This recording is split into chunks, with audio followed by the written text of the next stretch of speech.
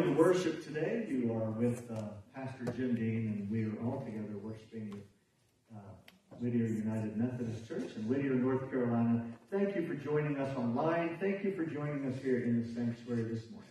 As we begin this morning, let's all stand as the candle is proceeding.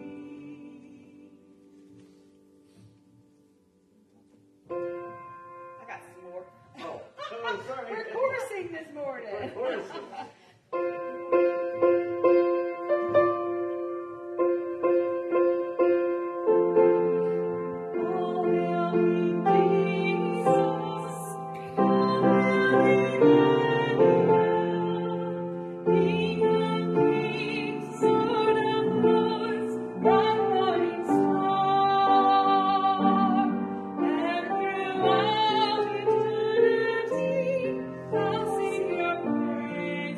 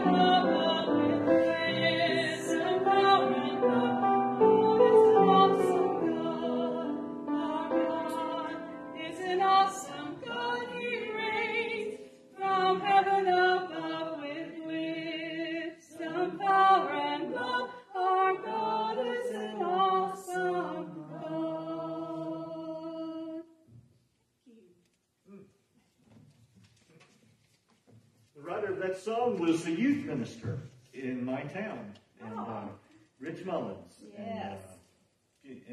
So I knew him before he was popular. But he was what a great thing. And so I've been singing that song since high school, actually. What a great song. Thank you for sharing that. Today is Christ the King Sunday, and we're talking about what does that mean to be a follower of Christ the King. And we're going to be talking about that in our readings. We're going to talk about it in our prayers. We're going to talk about that in the message later on today.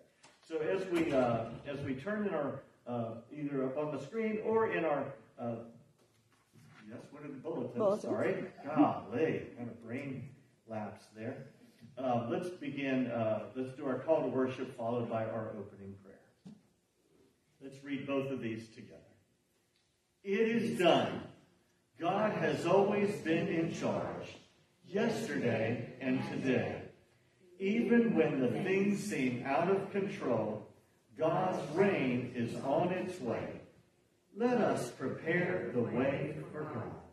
Let's pray. Lord Jesus, you stretched out your arms of love on the hard wood of the cross, that all people might come within the reach of your saving embrace. Clothe us in your spirit, that we, stretching out our hands in loving service for others, may bring those who do not know you to an awareness and love of you, who with the Father and the Holy Spirit live and reign, one God forever. Amen. Let's stand as we sing, Jesus Shall Reign, 157.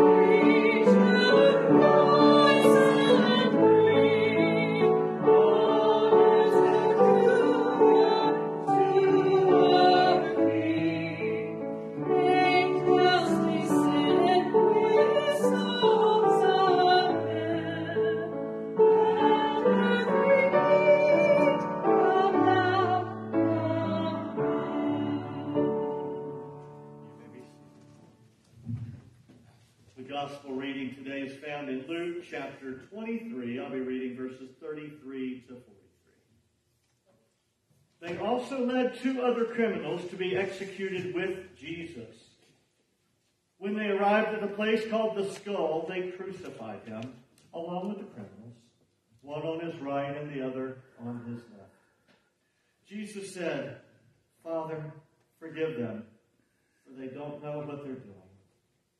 They drew lots as a way of dividing up his clothing. The people were standing around watching, but the leaders sneered at him, saying, "He saved others, let him save himself if he's really the Christ sent from God, the chosen one." The soldiers also mocked him. They came up to him, offering him sour wine and saying, "If you really are the King of Jews, save yourself." Above his head was a notice of the formal charge against him. It read, "This is the King of the Jews." One of the criminals hanging next to Jesus insulted him. "Aren't you the Christ? Save yourself and us." Responding, the other criminal spoke harshly to him. "Don't you fear God, seeing that you've already been sentenced to die? We are rightly condemned, for we are receiving the appropriate sentence for what we did. But this man has done nothing wrong." Then he said, "Jesus, remember me when you come into your kingdom." Jesus replied, "I assure you that today you will be with me in paradise." The word of God for the people of God. Thanks be to God.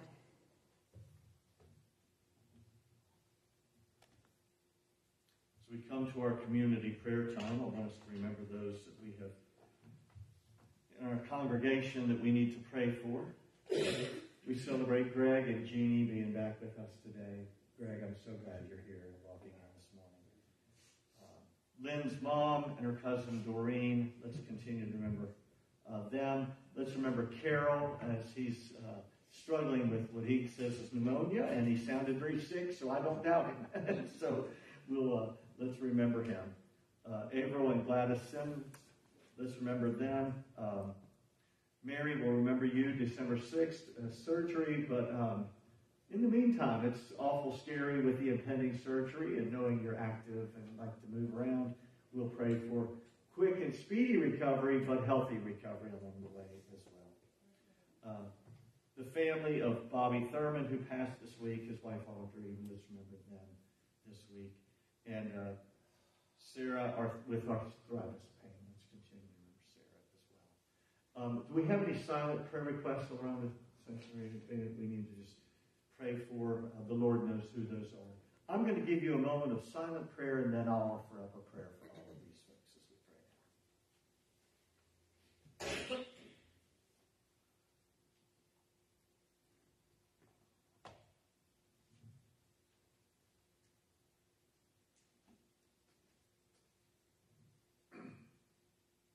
Almighty God, from the beginning of time to the end of eternity, you have chosen to use your power and majesty to love us, to redeem us, to shape us as your people. King of kings and Lord of lords, you became weak so that you could comfort the strength of sin and death, confounding the ridicule with your resurrection. Spirit of God, resting upon us, may your power inflame us with your peace. May your peace touch us with your grace, and may your grace fill us with your hope, and may your hope lead us into your kingdom.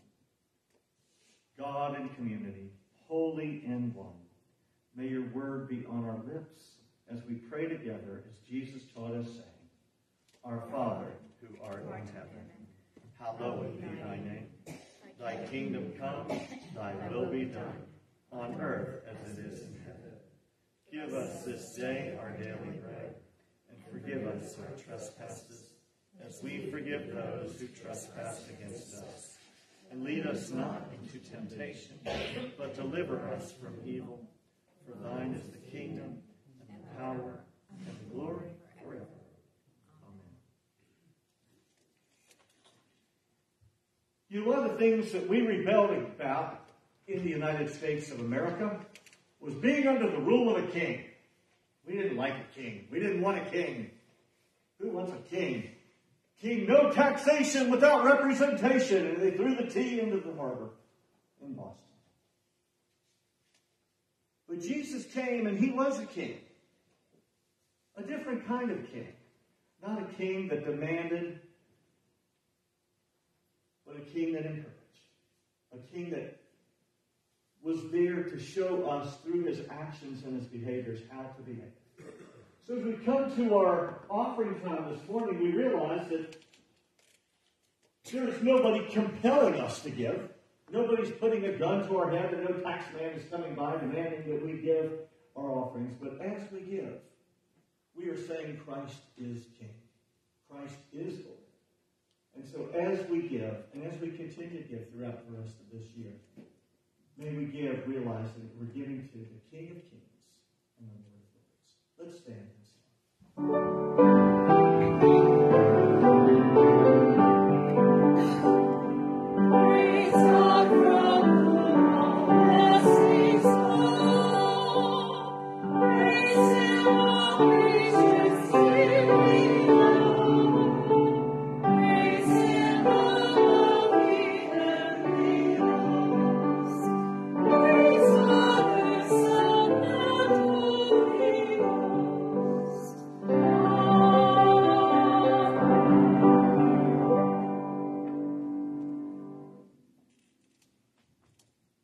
Let's pray.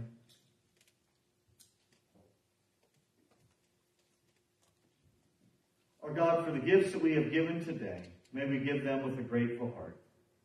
Lord, for all that you have done for us, may we show that back through our giving. And may our giving be a reflection of our love for you. Almighty Creator God, we humbly bring our gifts to you this day. On Calvary's cross, your Son redefined for the world what it meant to rule, what it meant to be king. In his life, teaching and interacting with people, Jesus redefined what it meant to give in a way that pleases you. May we, during this season, live and give in a way that reflects that reign over us and the one who lives within us. In the exalted name of Christ we pray. Amen.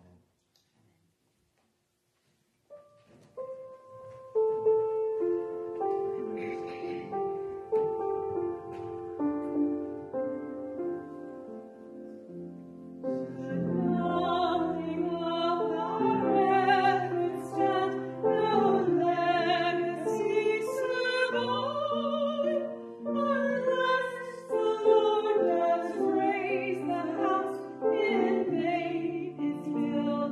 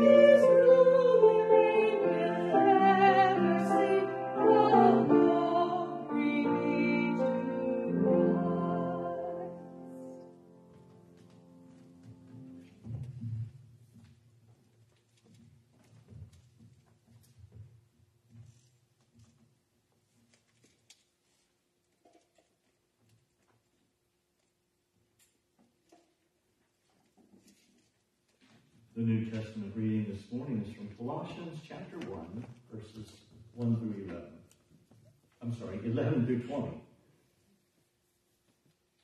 By being strengthened through his glorious might, so that you endure everything and have patience, and by giving thanks with joy to the Father. He made it so that you could take part in the inheritance in light granted to God's holy people. He rescued us from the control of darkness and transferred us into the kingdom of the Son he loves.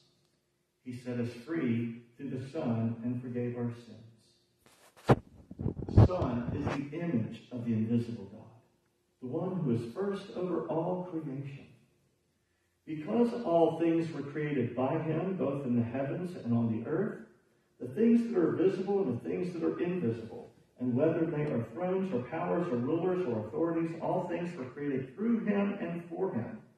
He existed before all things, and all things are held together in him. He is the head of the body, the church, who is the beginning, the one who is firstborn from among the dead, so that he may occupy the first place in everything.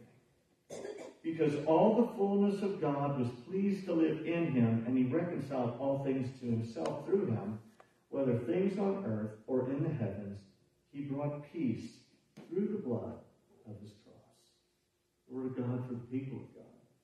Thanks be to God.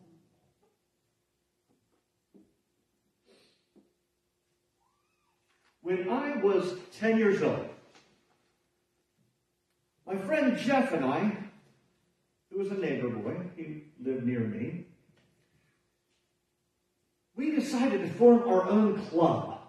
We were going to have our own club. I don't know if you ever had a club when you were growing up, but we were going to form our own club. So there had to be a location for this club. Where was this club going to meet? And we decided he had an open-door wood shed in the backyard of his house, where there was a lawnmower and some other gas cans and things like that. And so, that's going to be our location. No one will ever think of looking for us there in that secret spot. Then we had to elect the officers. Well, it was Jeff's idea to do this club, so he got to be president. Well, then that meant I was, of course, vice president, just in case anything ever happened to Jeff. I could take over this club. And then we had to determine what the rules of this club were. The rules. Okay, first thing, we're 10 years old, 9, 10, I can't remember exactly, 9, 10, somewhere in there. The first rule was, no girls.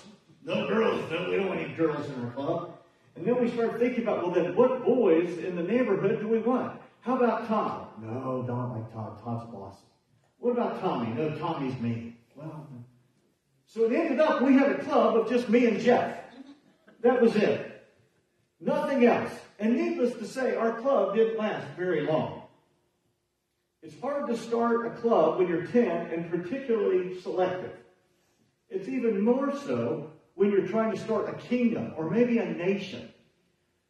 So I was trying to do a little research this week, and this is not a civics lesson. So understand, I'm a preacher, not a civics teacher. But the United States as a nation went through some transitions when it was formed.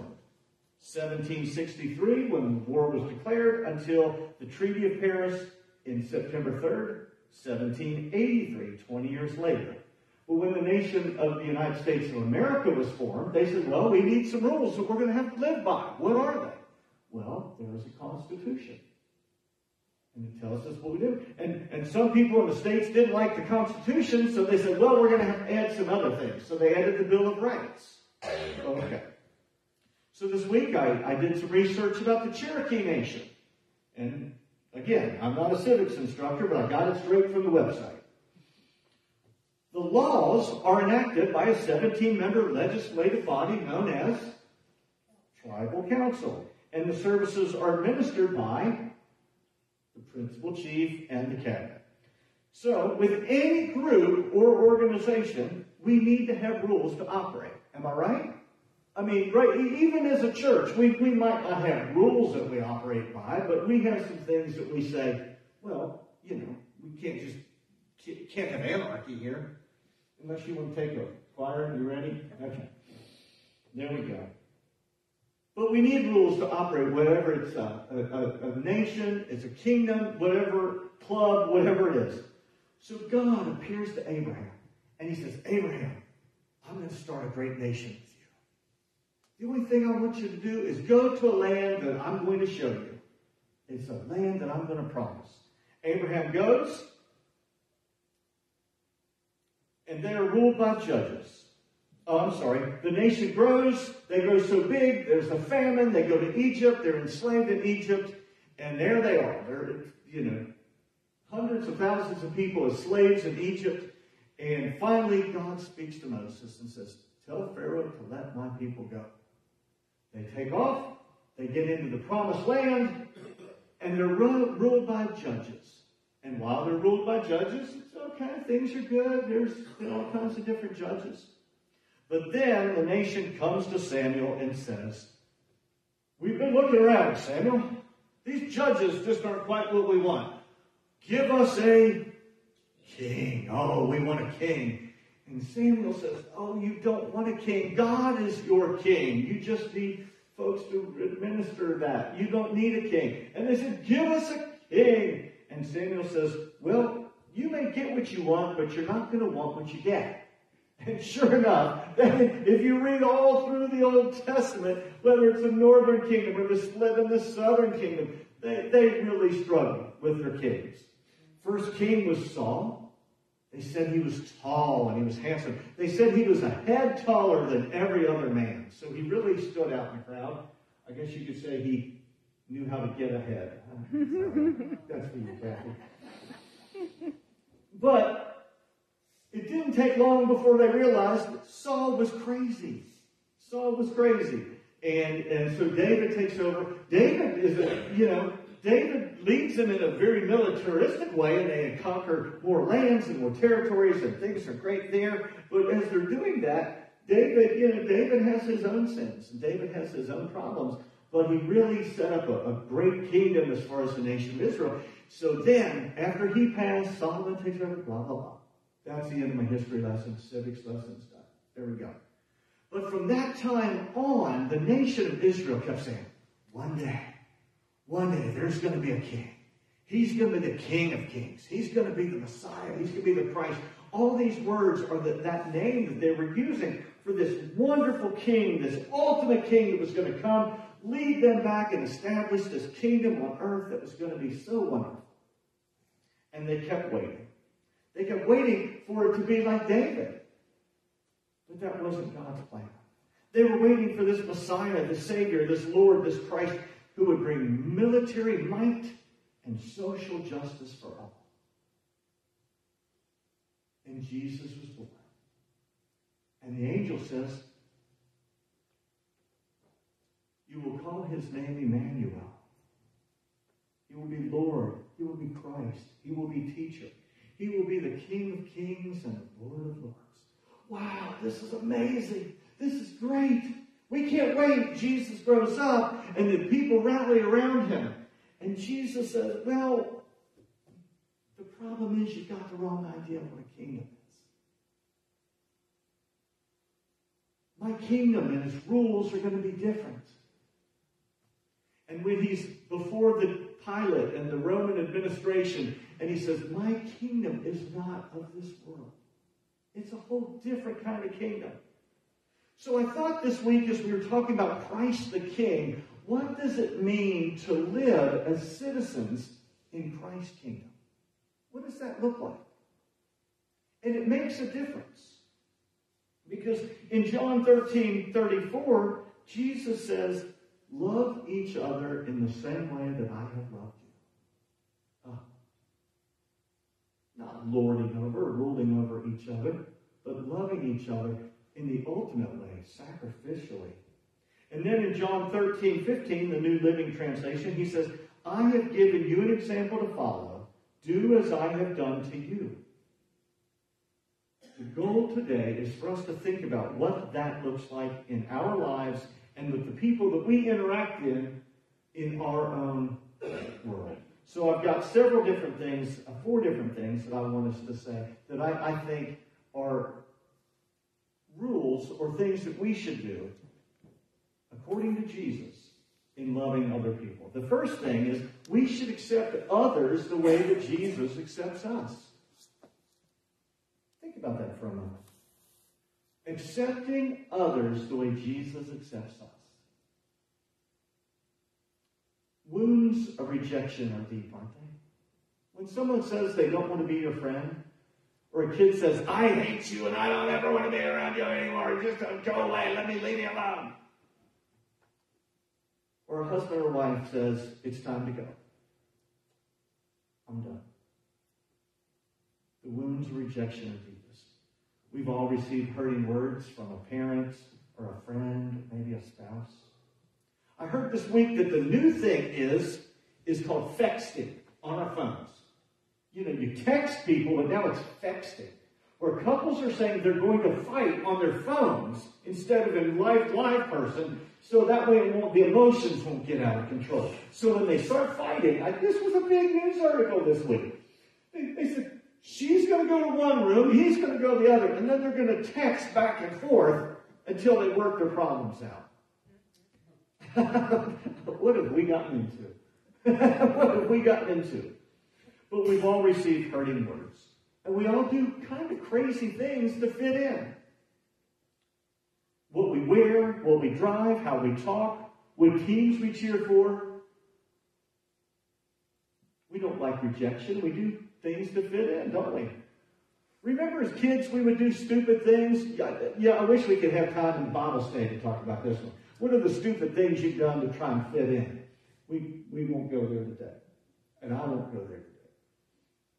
But do you remember the movie A Christmas Story? About the kid that won the BB rifle for Christmas.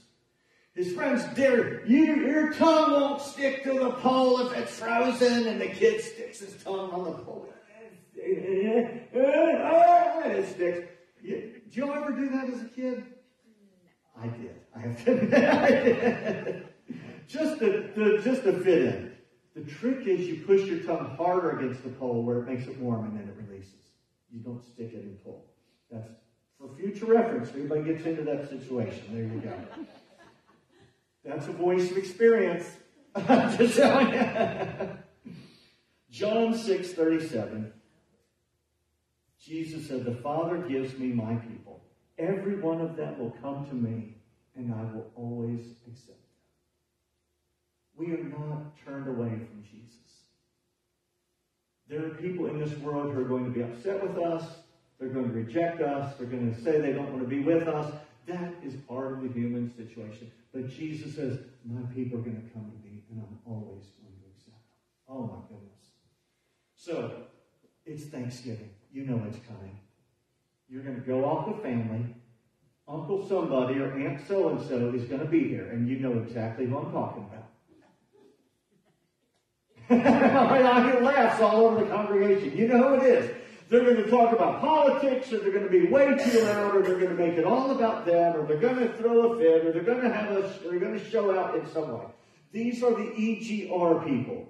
You know what that is, right? Extra grace required.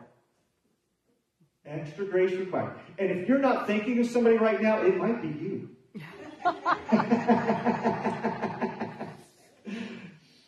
But that person, they remember Jesus loves and accepts them too. Now, does that mean we have to be their best friend? No. But it means we need to accept them and show them grace. So, this week, I want you to think of that person and how you can accept them as you go through your week. The second thing is, first of all, we must accept others the way Jesus accepts us. The second one is we must value others the way Jesus values us. Think about that for a moment. This is our self-worth. This is our value. What do we mean? How much are you worth? Well, if we sell or give our body to science or put it to the ground, when it's all said and done, outside of maybe if we want to give our organs to others after we die, there's some value there. But our worth is not in our body, our stock, our bank account, our possessions. But we are priceless to God. Do you know how I know that? Because of what we read today. God created you, Jesus died for you, and the Holy Spirit lives in you. Wow. And God wants to be with us for eternity. We are priceless to God. Our value is determined by two things, or a value of an item is determined by two things. First of all, who made it, and secondly, what somebody is willing to pay for it. Think about it. Who made it?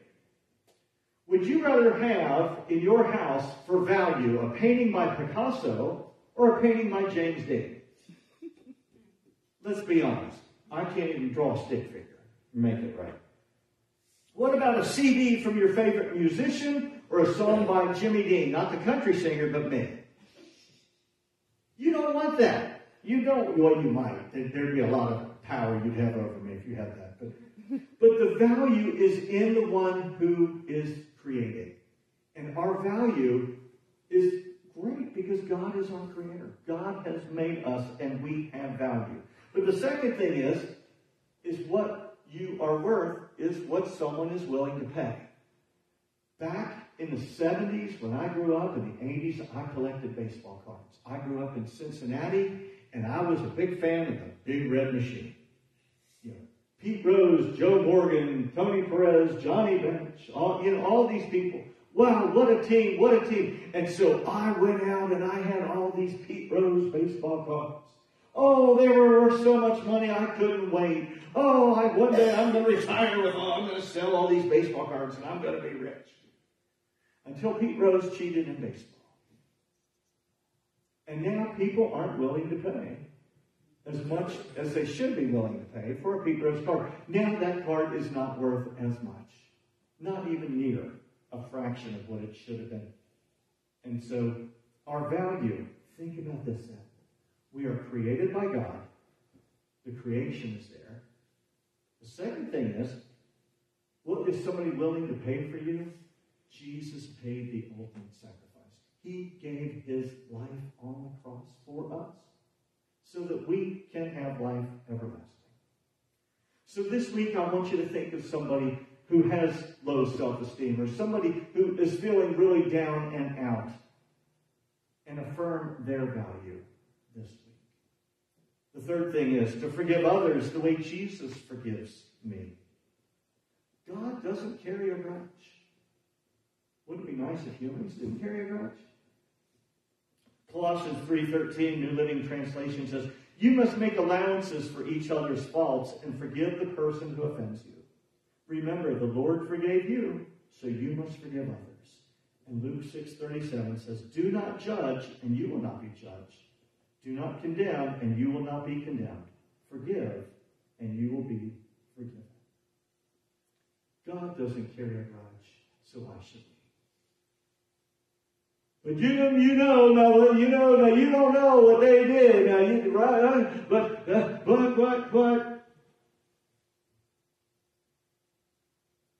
There are some people that are carrying a lot on them.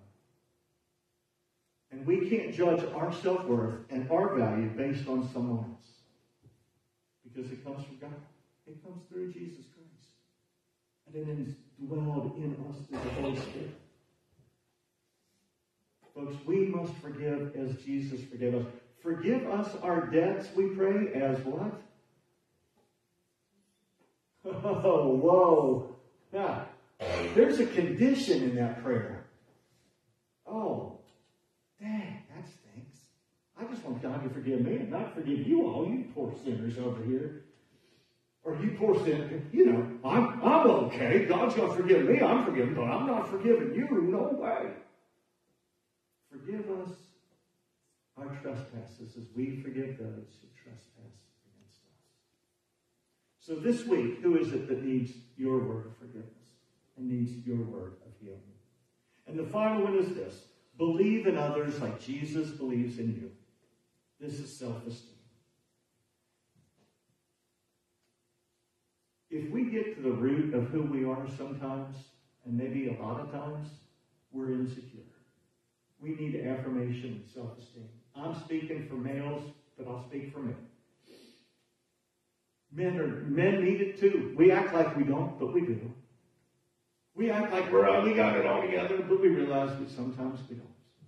We need that affirmation. We need that esteem in our lives as well. Research tells us this.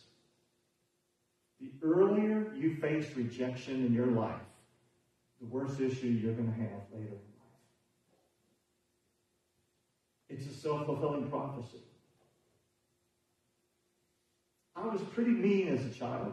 My mother made one bad mistake in her life. She said, I wanted twins, and I got them, Cheryl and Jimmy. I wanted a boy and a girl, and I got them, Cheryl and Jimmy. And Ann was an accident.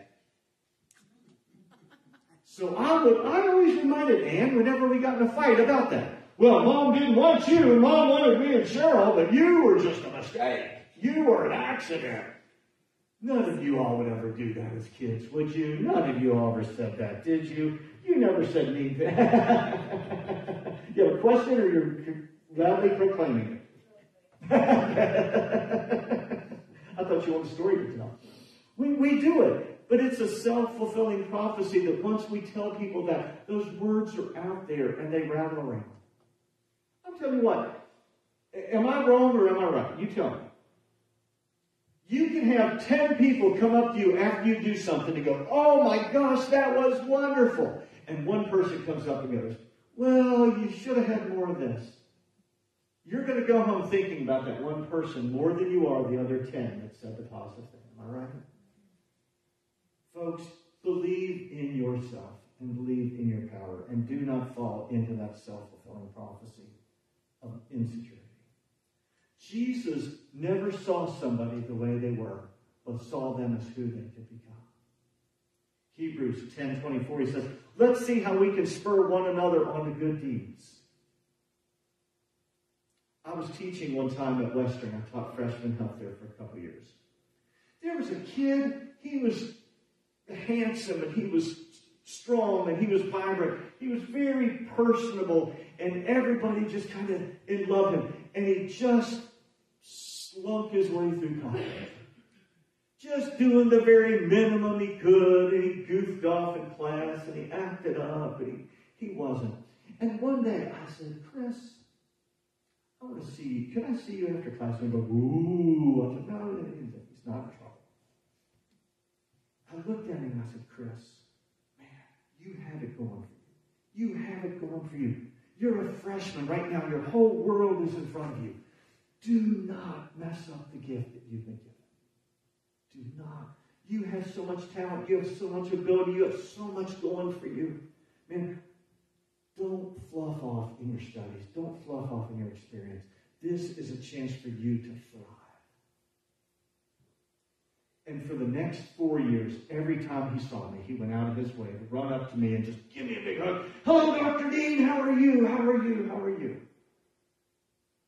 And he did graduate. I don't know whatever happened to him, but I know that he stayed in school and he didn't flunk out because he was on that path. What are the words that you can offer to somebody this week to say, man, you have so much more to give. You have so much more to offer this world. Believe in others. This week, demonstrate your trust in other people. Who needs your word of encouragement, your positive outlook? Jesus trusted his mission to 11 fishermen and tax collectors. We've been talking about tax collectors the last few weeks. And guess what? They turned the world upside down. We're here today because of their testimony. Who is it in your world this week that needs to be accepted, to be valued, to be forgiven, to be believed in? Offer those words this week. These are the rules of being a member of the kingdom of Jesus Christ. To love others as Jesus loved us. Jesus said, if you have the faith like a mustard seed, you can move mountains. And everything is possible for those who believe. Some of you are saying, but Jim. Jesus says everything is possible.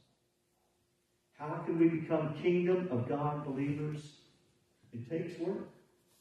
It takes loving and doing as Jesus did. To accept others as Jesus accepted you. To value others as Jesus valued you. To forgive others as Jesus forgave you. And to believe in others just as much as Jesus believes in you. So this week, go be great lovers for God. Amen.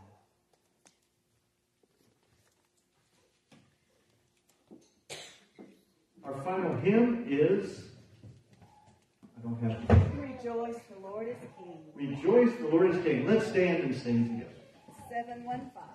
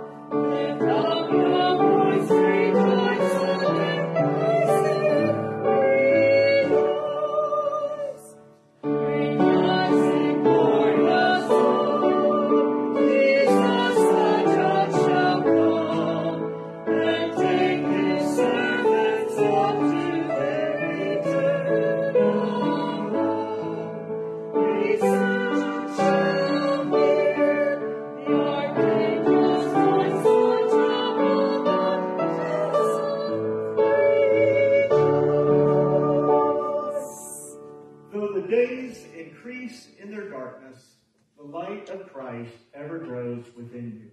May you be that light in the world this week.